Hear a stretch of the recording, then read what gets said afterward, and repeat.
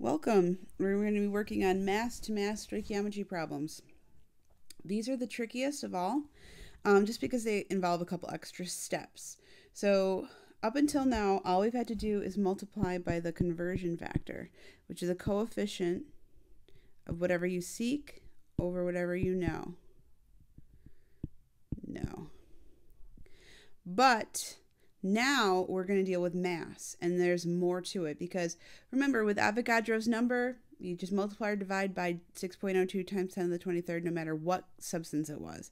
If you're dealing with gases, it's always the molar volume, 22.4 liters, no matter what substance it is.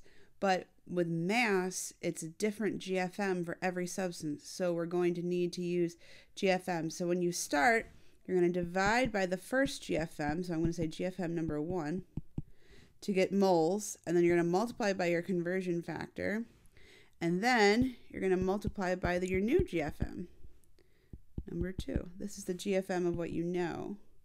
This is the GFM of what you seek, and then you're going to get your answer in mass, a mass of what you seek.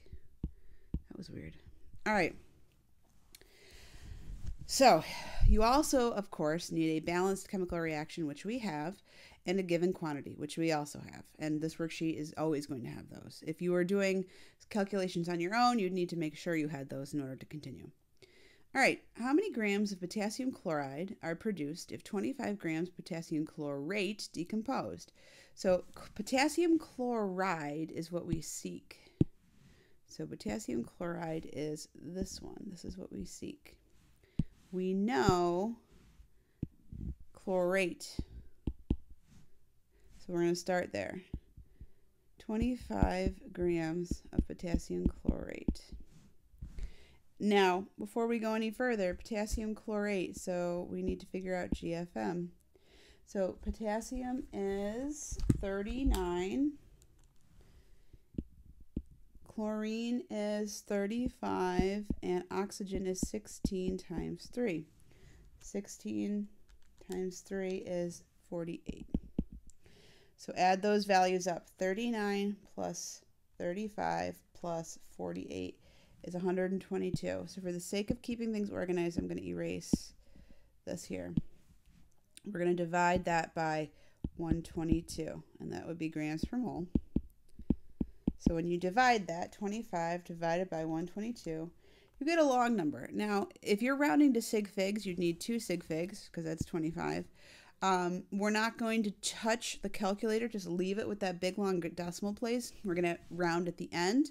For the sake of me writing, I'm just going to do 0.2049. And this is going to be moles of KClO3. That's important because we're going to go from different substances. Now that we're at moles, and you should be having your mole map out, you're going to multiply by conversion factor. What we seek over what we know. So what we seek is 2. What we know is 2. Well, guess what? That's going to give us the exact same number because that's 1. So now we'll have 0.0249 moles, but now we're at KCl. Notice I changed my color of my pen. Hopefully that'll help. Now I need to multiply by GFM, but it's not 122. It's the GFM of KCl. So potassium is 39 and chlorine is 35. So 39 plus 35 is 74. So let me go back to my calculator. We're going to multiply, and remember, this is a big long number. I didn't change it from my calculator, so I'm going to erase that. Times 74, and we get 15.1639, etc. So if we need 2 sig figs, you'd round it to 15 grams of KCl. If you were not asked to round to sig figs, then just, I don't know, 15.2 might be good. Okay. By the way, I don't have my answer key with me, so if I make any mistakes, just let me know. All right, number 2, we have a balanced chemical reaction. We have a given quantity. So 50 grams, I'll stay consistent, 50 grams of nitrogen. This is our no, so we'll start there.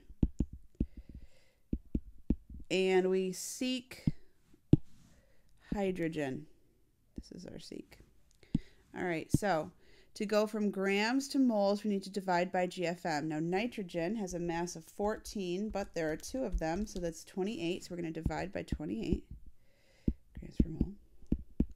So 50 divided by 28 gives me 1.78, whatever. You're going to keep it in your calculator. Moles of N2. Now it's time to do our conversion factor. What we seek is 3. What we know is 1. I'll just change colors so you can see it. And then I get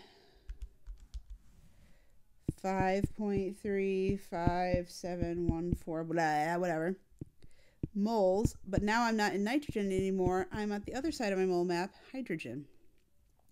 Now I need to go to hydrogen by multiplying by the GFM. This is an easy one. Hydrogen's mass is 1, but there are 2 of them, so we're going to multiply by 2.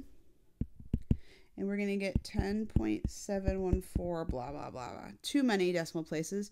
If you're rounding to sig figs, it would be 3, 10.7. It's just a good place to round 1 decimal place. And this is going to be grams of hydrogen. Notice how I'm including units throughout. That's useful. And I'm not rounding until the very end. Okay, how many grams of ammonia are produced in the reaction from problem 2? That means I have the exact same known or given. I just have a different seek. So if I go back up here, I'll change my seek to ammonia. Okay. So I can actually, can I do that? Can I do this? This is not the time to explore.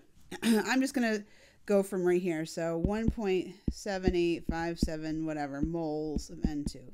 We have the same given, so I'm just going to stick with that. But now we're going to have a different conversion factor. It's a 2 to 1 this time.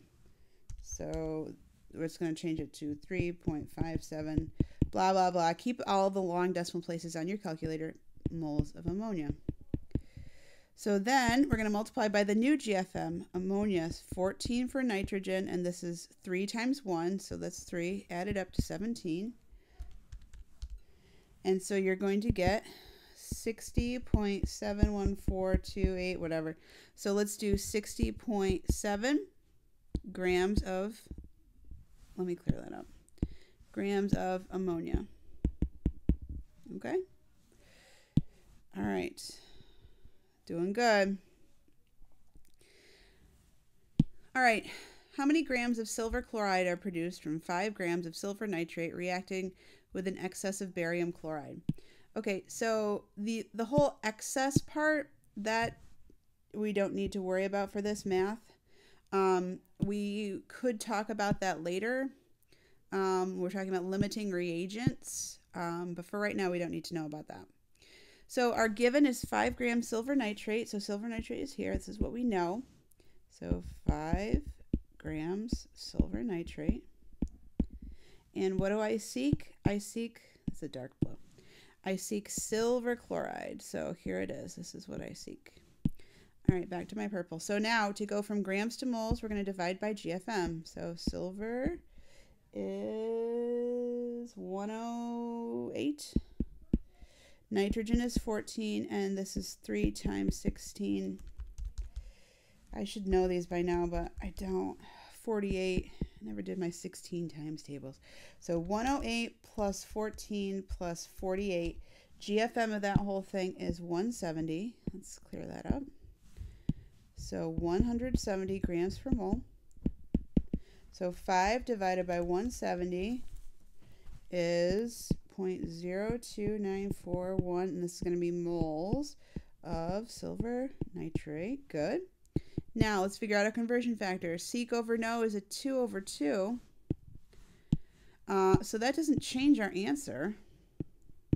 So it's going to be that 0.2941, but we're going to have moles of silver chloride this time. Okay. Multiply it by our GFM. Silver is, we said 108. Chlorine is 35, so 108 plus 35 is 143. So let me just quickly do this math. Times 143 gives me 4.2058. That's way too many sig figs. Let's go with 4.2 grams of silver chloride. All right, so I'm going to erase this and clear it up for you. All right, last one.